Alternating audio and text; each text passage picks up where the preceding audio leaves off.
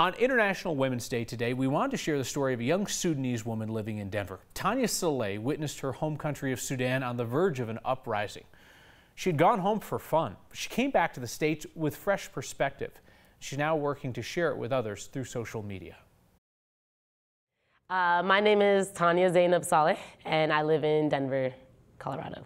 So I kind of lived this duality. Born in the U.S. and then raised here. I have a Sudanese passport and an American passport.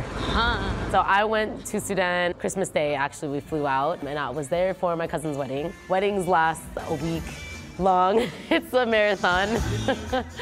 It's so much fun. Like, everyone really lets go, and they just get down.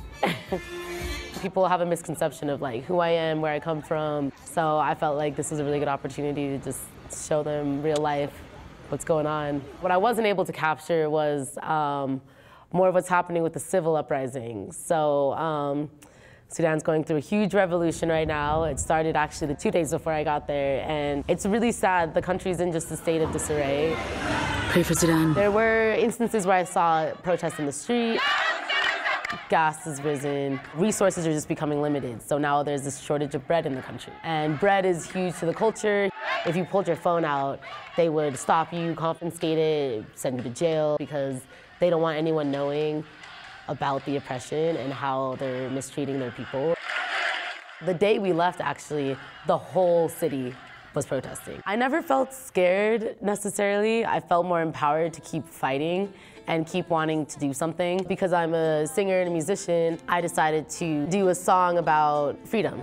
To be free.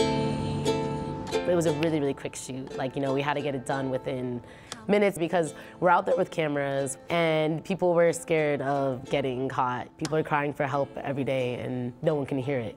So I think being a voice and then also having a platform where people can visually see what's going on is necessary. So now the protesters, so they've tear gassed. Instagram has been really an amazing channel for this, which is wild. This is the outline of Sudan. I'm just calling out for anyone to send me anything they have. And the purpose is just to keep raising awareness, because I realize a lot of my followers in the States have no idea what's going on. What I want to accomplish with all of this is really just a call to action for anyone that has some political power or any humanitarian power to help my people in Sudan. They just want freedom, justice, and peace. We all want that for Sudan.